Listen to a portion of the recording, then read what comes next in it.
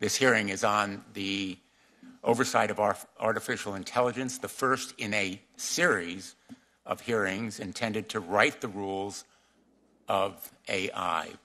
Our goal is to demystify and hold accountable those new technologies to avoid some of the mistakes of the past. And now for some introductory remarks. Too often, we have seen what happens when technology outpaces regulation. The unbridled exploitation of personal data, the proliferation of disinformation, and the deepening of societal inequalities.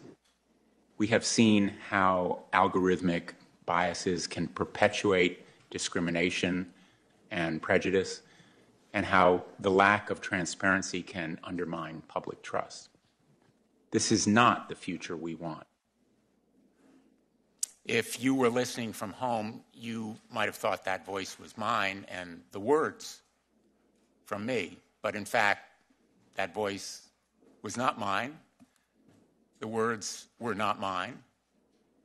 And the audio was an AI voice cloning software trained on my floor speeches.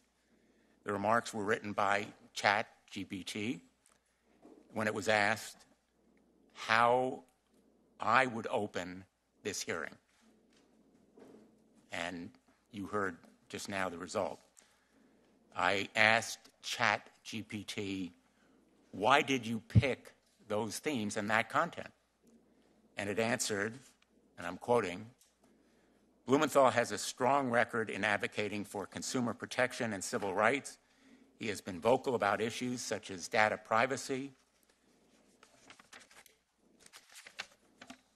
and the potential for discrimination in algorithmic decision-making. Therefore, the statement emphasizes these aspects. Mr. Altman, I appreciate ChatGPT's endorsement. In all seriousness, this apparent reasoning is pretty impressive.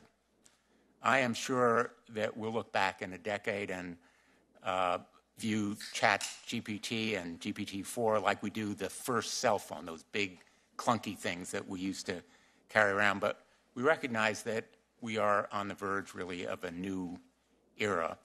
The audio and my playing it may strike you as curious or humorous, but what reverberated in my mind was, what if I had asked it, and what if it had provided an endorsement of Ukraine surrendering or Vladimir Putin's leadership? That would have been really frightening, and the prospect is more than a little scary, to use the word, Mr. Altman, you have used yourself. And I think you have been very constructive in calling attention to the pitfalls as well as the promise, and that's the reason why we wanted you to be here today, and we thank you and our other witnesses for joining us. For several months now, the public has been fascinated with GPT, DALL-E, and other AI tools. These examples, like the homework done by ChatGPT or the articles and op-eds that it can write, feel like novelties, but the underlying advancements of this era are more than just research experiments. They are no longer fantasies of science fiction. They are real and present. The promises of curing cancer or developing new understandings of physics and biology or modeling climate and weather, all very encouraging and hopeful, but we also know the potential harms. And we've seen them already: weaponized disinformation, housing discrimination, harassment of women and impersonation fraud, voice cloning, deep fakes.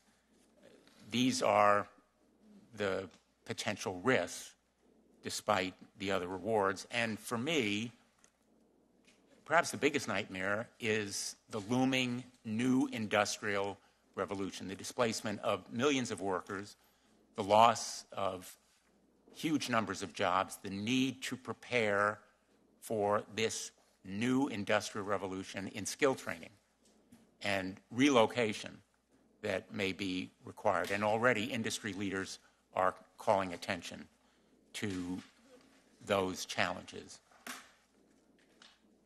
To quote ChatGPT, this is not necessarily the future that we want. We need to maximize the good over the bad. Congress has a choice now. We had the same choice when we faced social media. We failed to seize that moment. The result is predators on the internet, toxic content, exploiting children, creating dangers for them, and Senator Blackburn and I and others like Senator Durbin on the Judiciary Committee are trying to deal with it, Kids Online Safety Act, but Congress failed to meet the moment on social media.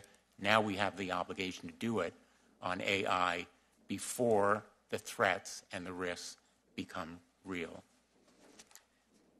Sensible safeguards are not in opposition to innovation. Accountability is not a burden, far from it. They are the foundation of how we can move ahead while protecting public trust. They are how we can lead the world in technology and science, but also in promoting our democratic values. Otherwise, in the absence of that trust, I think we may well lose both. These are sophisticated technology, but there are basic expectations common in our law. We can start with transparency. AI companies ought to be required to test their systems, disclose known risks, and allow independent researcher access. We can establish scorecards and nutrition labels to encourage competition based on safety and trustworthiness.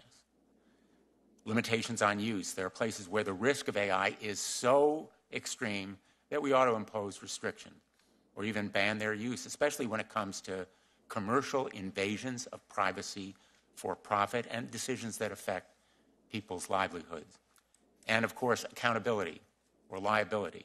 When AI companies and their clients cause harm, they should be held liable. We should not repeat our past mistakes.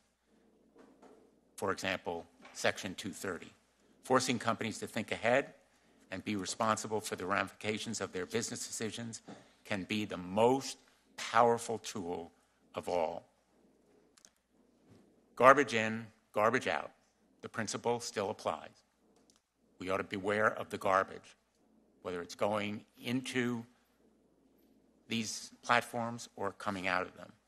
And the ideas that we develop in this hearing, I think, will provide a solid path forward. I look forward to discussing them with you today, and I will just finish on this note. The AI industry doesn't have to wait for Congress. I hope there are ideas and feedback from this discussion and from the industry and voluntary action, such as we've seen lacking in many social media platforms, and the consequences have been huge.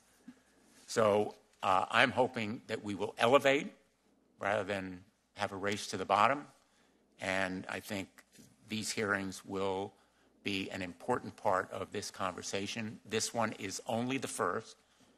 The ranking member and I have agreed there should be more, and we're going to invite other industry leaders. Some have committed to come, experts, academics, and the public, we hope, will participate.